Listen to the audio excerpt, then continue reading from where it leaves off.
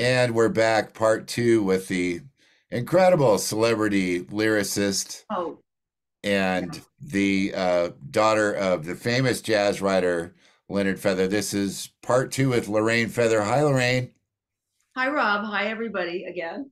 So during the prep to part two here, we were talking, just kind of chit-chatting a little bit about her dad, and I, as a backstory of my own personal life, impacted by him um, with his writing first, because when I was in high school, I went to Lincoln High in Denver, Colorado. I had a fantastic band director there, Jack Fredrickson, and my girlfriend's parents actually knew that I was a musician because I met my girlfriend who was a trombone player in the jazz band. And you know about trombone players.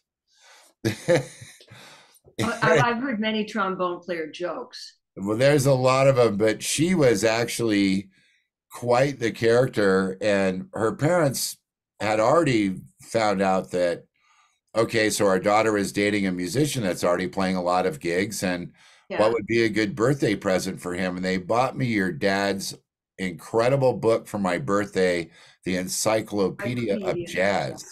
Aw. And so when I turned 17 years old, I was given this huge book with a red cover on it, and it said Leonard Feather Encyclopedia of Jazz. And I had no idea who your dad was at that point, but I looked at it and it was everybody, everybody was in there. And it was actually an encyclopedia, really, of that era, the most definitive book on jazz that had ever been written up to that point. And you, as his daughter, got to, be, I'm sure, at dinner tables and discussions with him as he was doing these interviews and putting it together. What was that like?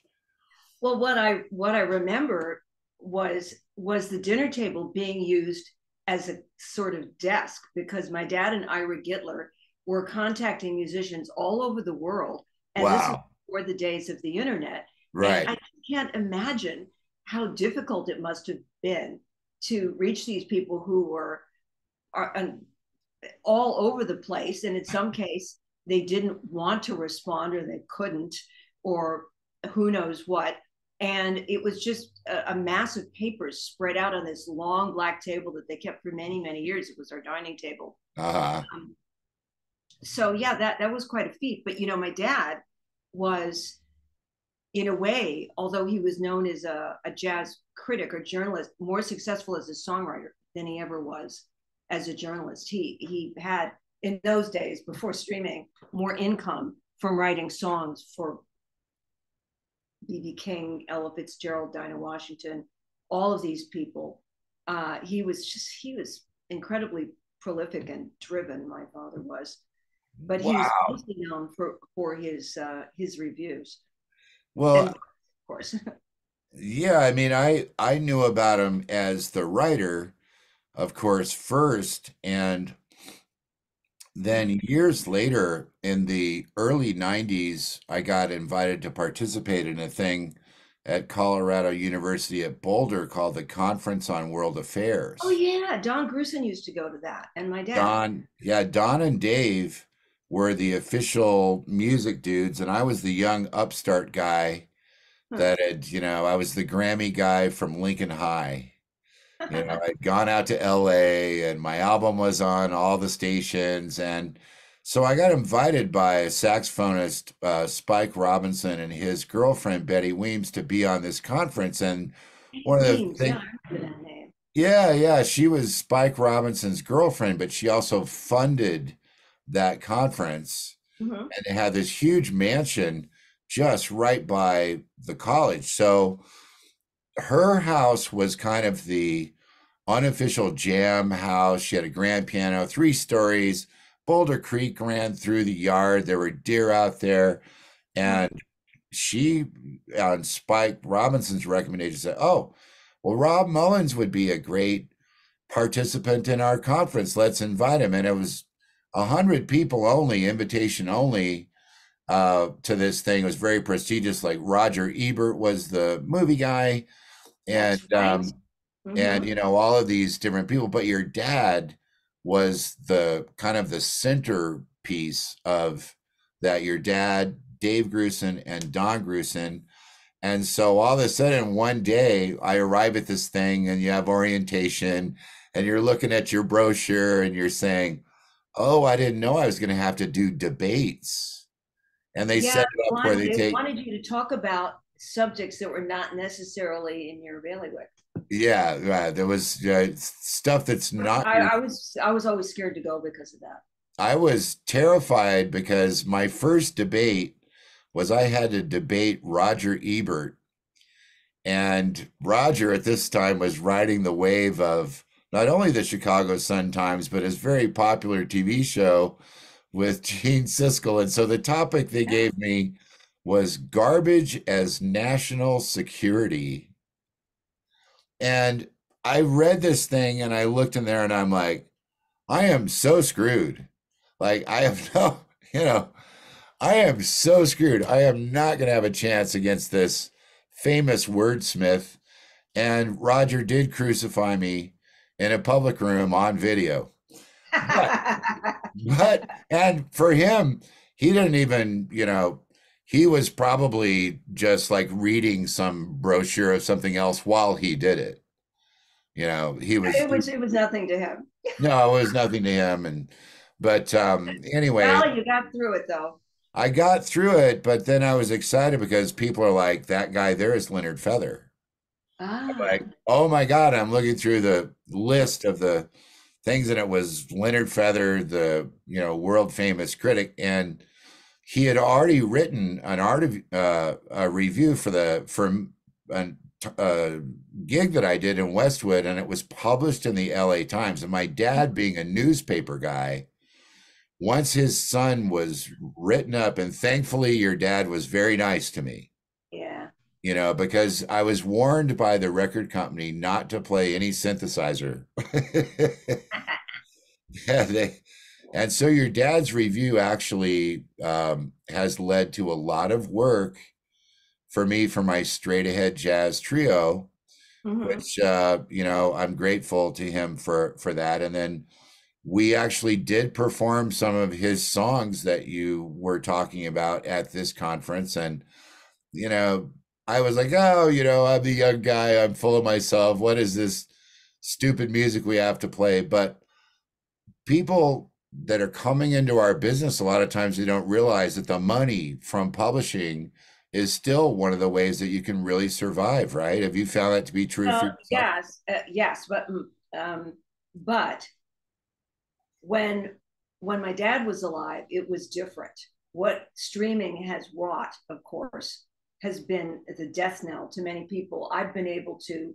That's how I'm able to scrape by is through songs, but it's it's gotten terrible. My father would be just horrified if he saw some of these statements. I won't even look because the fact is that there's still income that arrives, and I'm grateful for it. But there are certain portions of it that I just can't handle. Like Uh-huh. I want to hear someone go, "Oh my God, do you realize that this song of yours got 23,000 plays and you only made 50 cents?" It's like, just don't read it to me. I don't want to know because it's too upsetting. It's very upsetting. I had a statement in 2011, and my biggest song was one that ironically had a lot of opposition from my family and my fans because I was using this modern thing called the drum machine. And I was told by many people, especially my mother, who was, a jazz aficionado and a church pianist, that it sounded worse than the pre-programmed background cassettes for the Conn theater organ. She said, this is worse than that stuff that they make you play at the mall to sell those crappy organs. Yeah, thanks, Mom. And I was like, okay, well, now it's Grammy nominated. So I don't know what you got to say about that. But in the early days of that song, it was called Making Love. There was a lot of money coming in. And then in 2011, I got a statement where I had I'll never forget this, 491,000 plays, and I got $51 for a half million Yeah, plays. well, the famous one was Pharrell Williams' "Happy," which is one of the biggest hits ever in the Yeah. world, and it got whatever 80 quadrillion plays, and he made $2,300 a day. That's the kind of thing like, don't tell me another story like that because it really upsets me. And yet somehow or other, there's still some money to be made in publishing, but it's just it's not what it used to be. That's for sure. Anyway, my Well, dad wrote. Sorry. no, no, no. Tell me. I want to know about his loads songs of that he uh, wrote. loads of blues tunes. How Blue Can You Get for BB King? It's a big hit Okay. for him. And How then it blue was can you get? yeah, he won a BMI award, which is basically just records sold. Uh-huh. And I accepted for him because it was on Primitive Radio Gods was the name of, was it the group or the album? I guess that was the group. It was a rock track. And it was like, I've been downhearted, baby, ever since the day we met, ever since the day we met. He just used it as a loop. And so there was some money that came in from that. And every now and then there's a license fee. And I just thank God that there are people out there fighting to make it more fair for us. Yeah, But I anyways, in a way, it's like uh, it's hard to stay positive about it because there's so much of a game over, man, kind of feeling when I talk to most of my peers because, in combination with all that in 2008, I was making that in 2007, I made $97,000 in royalties. Now, the reason that I made that much and I can't sing and I didn't write any lyrics was because of these things that you were mentioning, like the sync licensing, yeah, And there was a company in Japan using my music for the weather on national television in Japan. And that song was called No Secrets. It was from my Tokyo Nights album. But when the financial crash hit, one of the first things that those companies did when it all fell apart was they started canceling all those licenses. yeah.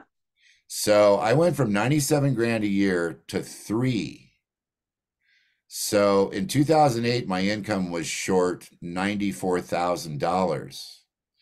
And by the way, folks, or those of you that are, watching and young songwriters, you don't get a message to your email that says we are now canceling all of your money and all of your life. You don't find out because the BMI statements don't come out for another 3 months or even in a lot of cases 6 months or 9 months later. So I just saw this nosedive happening in my statements with no one saying, by the way, you're completely screwed now until the end of your life.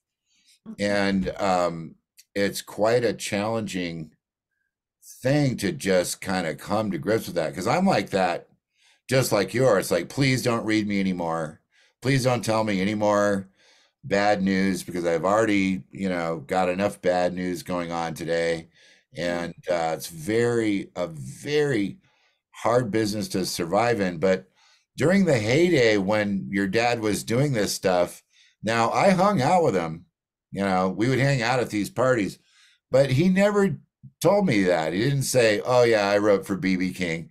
Like Yeah. that would have instantly shot him into the jazz celebrity stratosphere and even further than being such a great writer because I didn't know that he was doing that.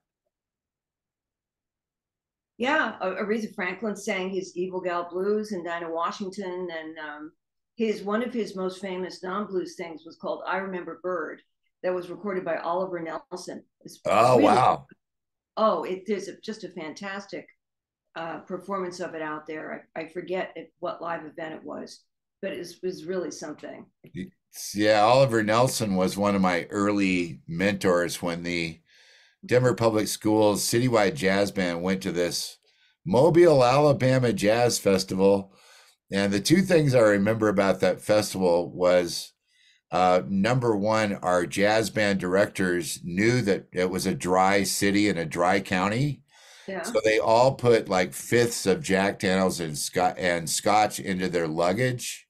Uh huh. And we arrived in Mobile And the security guys at the airport are like, wow, that suitcase really smells funny. And all of their booze had exploded Oh shit. all I'm sorry. over, I'm sorry to hear all over their clothes and their suitcases. And then we had to stay in the airport while maybe our jazz directors were going to be going to jail for smuggling. And we're like, it's me and Diane Reeves was the singer, and a couple other, oh gosh, a couple of horn players that did well. And then, luckily we got into the thing, and Clark Terry, Irby Green, and Oliver Nelson were the mentors. And Oliver came up to me and showed me the voicings to Stolen Moments.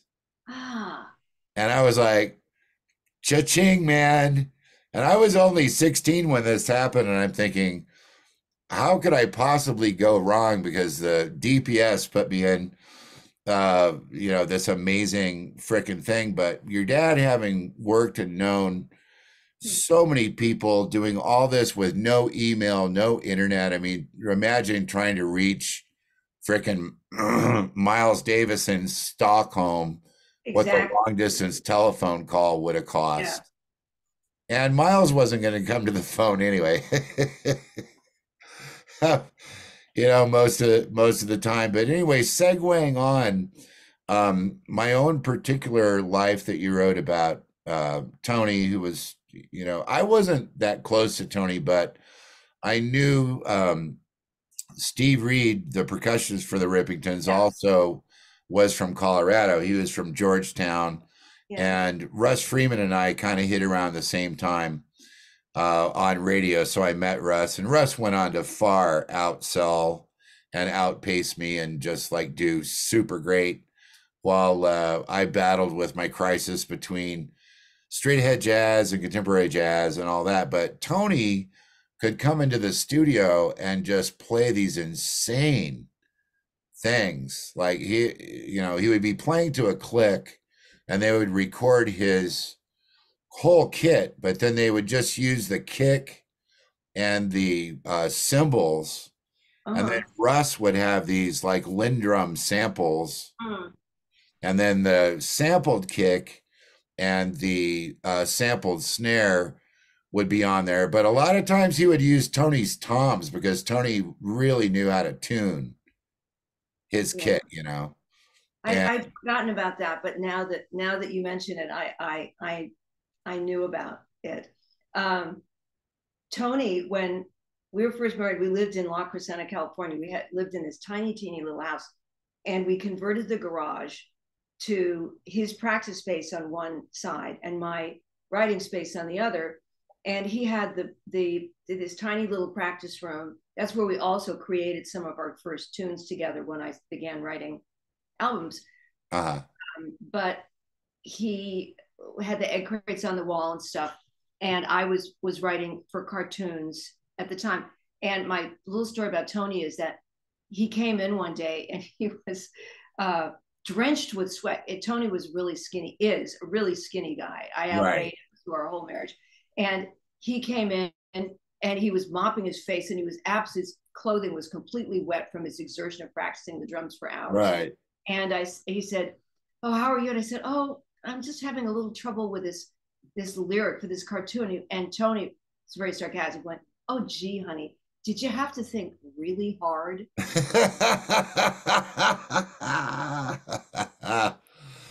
uh, it is a funny thing too because the artistic fields have every aspect of human life and human activity and human exertion included in them. And I had a best friend for years that helped me going into the financial crash, and he's now he does the digital marketing and branding for the astrophysicist Michio Kaku, right? And so his name is Robert, and he's always been a really brilliant guy. And he took me to so many sushi dinners. And listen, we had all these favorite albums that jazz and otherwise were like, oh, you like this? Oh yeah, I like that. You like this? I like that. And we became really good friends over the music. And he at one point was managing 5 big accounts, doing branding and consulting in like 2003. He was making, I don't know, 20 to 50 grand on each account. And he was doing it all over the internet while I would chauffeur him around in a Mercedes that he bought me. Because he didn't like, he's like you. He's like, yeah, I don't really want to drive. I'm not into cars. I'm into traffic. Rob, we'll get you an E350. I'll co-sign. One day it'll be yours. But in the meantime, take me to the IKEA up in Burbank and cancel all your students because I'll give you $1,000 to drive me to IKEA. IKEA, And yeah. I'm like, oh yeah, man, we're gonna go furniture shopping. But his Yeah, point, I've spent time in that IKEA.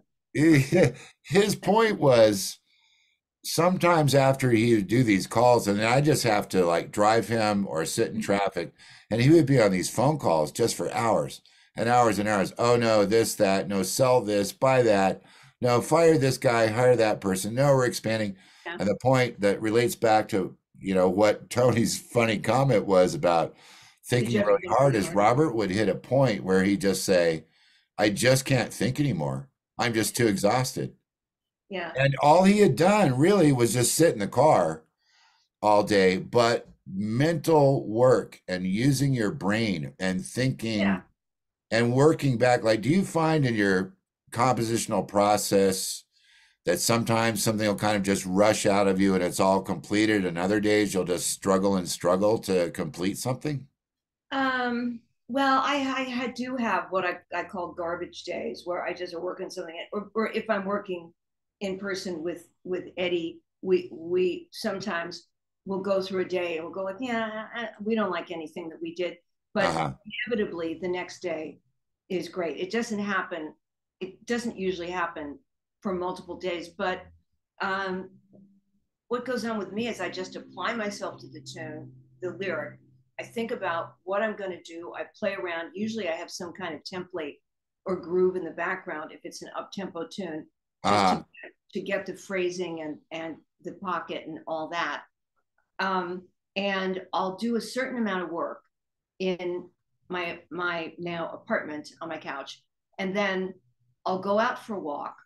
And always, and this used to happen to me when I was living on Orcas Island with Tony, also when I go down walk to the cove, as soon as I started on my walk, the lyric would begin rearranging itself in my head. Like I'd find internal rhymes and I'd think of some kind of idea that I thought was funny or insightful for the middle of the tune or something. And Right. just Right. like it all just begins to bubble up. And now it, like when I was writing my own particular life, I would go out for my walk and it was instantaneous. I even just going down the front steps of this Victorian house where I live, um, before I even hit the pavement, it would start to happen. So it's something I'm used to, but it is work in its own way. That I always like to have a couch nearby when I'm working. I never Oh, sit at the desk because I often have to take a snooze after I've been working on it for a while. It's just the way it is. well, the advent of modern technology has been overall, in my opinion, on the downside of it, it's destroyed humanity. And on the upside of it, it's made it, I think, easier for composers because what I started finding out similarly is I'd be in the studio and I'd just be like, oh my God. And I've worked a lot. I've always had like a bedroom kind of studio. Yeah. And when they came up with this thing of like, oh, now you can have a studio in your bedroom. I had one since I was like 11. Right, I had a snare drum and I had a cassette player and I had a turntable. But I would find that similarly to you, I would get out of the studio. I'm going to go for a drive. And then all of a sudden it's like boom, boom, boom, boom, boom. And my brain is rearranging and it's clicking and all this. So I Yeah. used to carry before the cell phones, I would carry these little um, mini cassette recorders made by Memorex. And I'd have this little thing and I go, oh my God, that's going to be the beginning of the bridge. And I click it on. And in my Yeah. horrible, grovelly, terrible, unmelodic voice, I would sing the rhythm or the groove or whatever. Mm-hmm. I did an entire Ronnie Laws album that way with Ronnie singing me these things when he was just in the shower getting ready to go to Indigo Ranch for the session. You know, he would call me up and he'd say, "Yeah, Mullins, okay, write this down." And I'm like, "What do you mean?"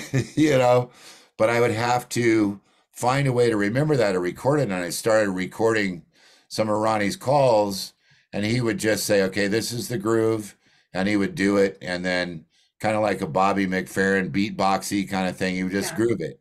And then he'd say, "Okay, this is going to be the melody. Ba-da-da-da-da-da, ba-da-da-bee-bum-da, yeah. ba-da-da-bee-ba-boo-ba-ba-boo-bee-ba-da-da-ba-ba-ba." And I'd be like, "Got it, boss." And I'd say, "By the time you get to the studio today, I want you to have all the chord changes to that." And that's how it happens, you know. So sometimes for composers, I think it can be, you know, you might wait 2 months for that one moment where the inspiration taps you on the shoulder at 3 in the morning and says, "Hi, I'm ready to be born." I'm right, you Yeah, know. it's like the but portal opens. but Um, but your newest album, but before we run out of time, and then like I said before, I hope I can come to New York and just take you out to coffee one day. oh, And sure. I hope it won't be creepy if I record the whole thing.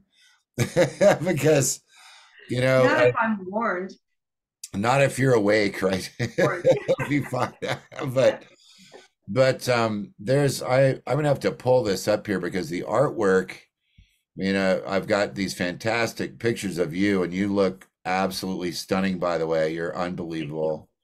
Very stylish. We didn't even get to the Tom Waits stuff. Maybe we'll do that in another interview, but I'm intrigued with the album cover, the pre-release cover to your new album, The Green World. Yeah.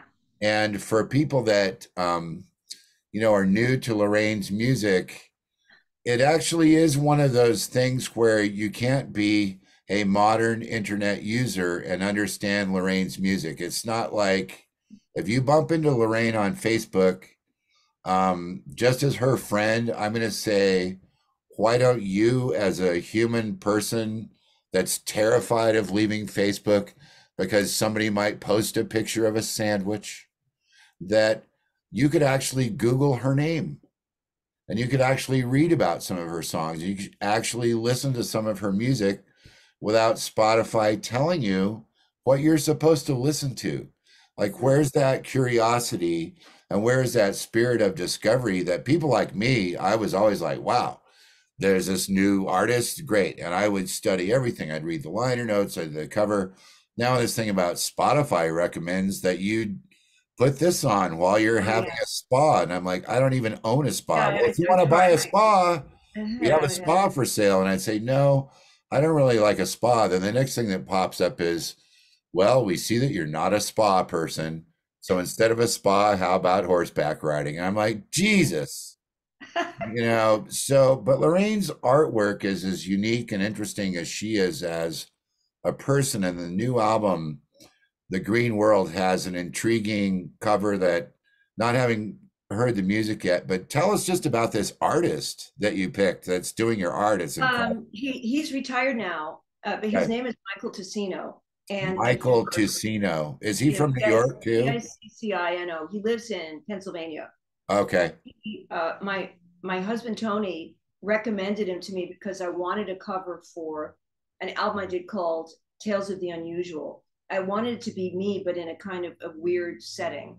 And I approached Michael, and he put me in an arbor. I'm sitting there with a big hat on, as if telling a story to my dog Sterling. But Okay. Sterling was in on Orcas Island. We took a picture of him looking up toward a biscuit that you can't see. And then I was in Santa Monica in front of white paper. And then he put this arboretum in back of me. We did several albums together, and then he retired. But he said that I could use anything of his that I wanted. Wow. My Out of name is his whole body of work? well, maybe I should say that. It sounds kind of strange, but yeah, he said if you want to use any of my work. So I chose this little girl for my own particular life. That the title of that is Dolly, and it's this little girl. kind of strange looking in old fashioned clothes with topiary around her. And then for the green world, it's giraffes in a labyrinth is the best way I can describe it. I'm um, looking at it right now, and I mean, it's kind of like for the average person that really doesn't know much about you or whatever, or me as just like if I had never met you, I would look at this thing and it's kind of like if Nat Geo met Jurassic Park in Africa. oh, I had something that I wanted to mention is that I have a little fan page. When I say little, I mean there are just a few hundred people on it. Uh-huh. It's called Lorraine Feather should be a household name. This woman, Episcopalian priest lady, and her wife came up with it because I had a song called Household Name on Oh, one of my albums about celebrity a long time ago. And they put together this website for me. And if anybody would care to look at it, I do like little previews of me rehearsing some of the bits of the songs oh that I wow. be recording, just kind of like under my breath before I'm warmed up, with the demo and Beautiful. stuff like that. Beautiful. Wow, and they just did that because they're your fans, right? They did that because they're my fans and they're just wonderful people. I've met them once in person. They came to see me and Stephanie, and they live in Peekskill, and they have a Malamute, and they're really awesome. Yeah, they just did it to be just because. Um, Wow. but yeah, Facebook is nice because I keep in touch with people I knew from grade school and radio people who were, as I said, mostly just fantastic. Right. And, musicians I've known over the years, like you. Yeah, that was actually how there was a connection there because I think we both are part of Scott Yanow's Facebook group called the Jazz World. And then Are we? plus I Yeah. see you come up as part of the Grammys voting member. Uh, Yeah. those pages every year. Lorraine and I vote on the Grammys. And boy, that's a whole nother discussion. Oh, yeah. That would have to be parts 3, 4, and 5. Yeah, three, four, and five. But before you run out of time, I'm happy that that's one of those things about good things about the internet because um, and I'll say this in maybe glass half full, half empty way. There's no need for me to ever go to a high school reunion because everybody came to me. Like Mm-hmm. once I started being a well-known jazz guy, which we know by now is like you certainly wouldn't want to try and do that for profit, in 2023. But all these people out of high school and junior high and radio folks and people that I met on the Bruce Willis tours and all this, it's a way that they all have access to you for better or for worse. Yeah. And in this case, I'm really thrilled because I had just always known of you. I Uh, had never known you. And I figured, I guess I figured wrong because I just thought you were, from your pictures and stuff, you were like decades younger than you are. And I thought to myself, well, I don't know that she would be, a great guest or not because she was probably not even born when Leonard was like doing a lot of this stuff. And then today, earlier, when you told me her age, I was like, oh my God, if you ever needed to just get out and make a lot of money, just go do some commercials, for whatever, it's skin cream the or ARP singer songwriter issue. the ARP singer. Somebody's already mentioned this to you. No. but you thought it up because you're that bright. Now, when is your new album, The Green World, going to be released? Well, I would say I hope in the spring of next year. Okay, Yeah. so you and Eddie are In still kind of the working first on it half of the now. year anyway. Are you still working on it with Eddie now, or is it in the can? Yeah, I'm working on it with Eddie and with Russell, and I have new other lyrics. I have the lyrics for at least half of it. So I just go through stages. First of all, I learn the songs, I practice them, I'm going to go out to LA and do some reporting, but it's just it's a piece at a time because I'm doing it all on my own, you know. Well, it's just so refreshing to know get a little glimpse into the person that you are, the behind all of the legacies and stuff. I mean, we didn't even really talk about the difficulties of childhood celebrity and all the traveling and all of that stuff, but you're a warm, sincere, genuine, genius, loving, Oh beautiful man, person, man. really, I'm so it's thrilled great to be. I'm so that, glad that we got a chance to do this. It's been interesting. We could go on and on. well, we are going to in the future. And right now I'm gonna call it here. So folks, Lorraine Feather, lyricist, jazz and multi-genre composer, daughter of the famous jazz writer Leonard Feather, the most important jazz writer of the 20th century. I can make that claim because Leonard was life-changing for me and thousands and now millions of other musicians. And it's an honor to know you and meet you. And Likewise, I'll look Ron. forward to hearing your next album. So that's going to do it, All right. everybody, for Bye, another everyone. episode of the Planet Mullins podcast. Thank you, Lorraine. Thanks.